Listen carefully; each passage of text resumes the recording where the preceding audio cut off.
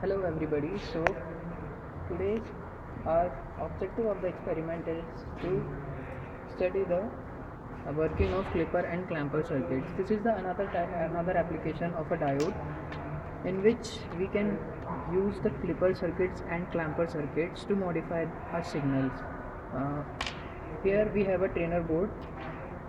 These are the clipper circuits, these are the clamper circuits, and here I have the input signals, a sine wave generator, a positive DC supply and a negative power supply.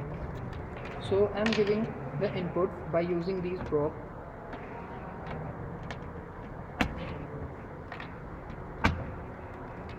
and here we are using a CRO to check the output of our signals, that how our signals are modified. I have used the passive probe for output, and when I touch the probe to the output terminal, I have got the output in such a way that this series positive clipper cuts the positive waves from the input signal. Now here I am using the negative clipper. So when I use the negative clipper, it cuts the negative part of the input sinusoidal wave. You can see it in our CRO. So it cuts the negative part and only gives the output in a positive part. So similarly, we are using the clamper circuits.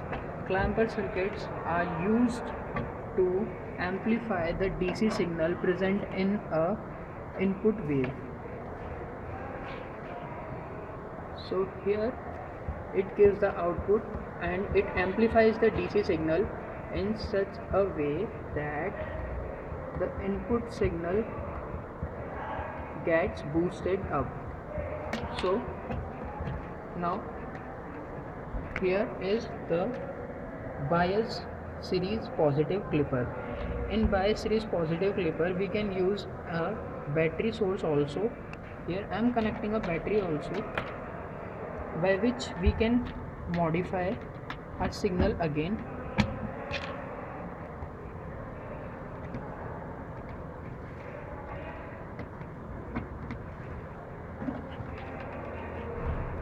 Now these are the connections.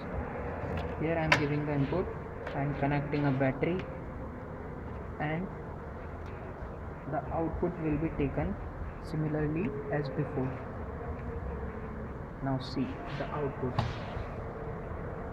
This is the bias series positive clipper, which gives the output according to the battery voltage.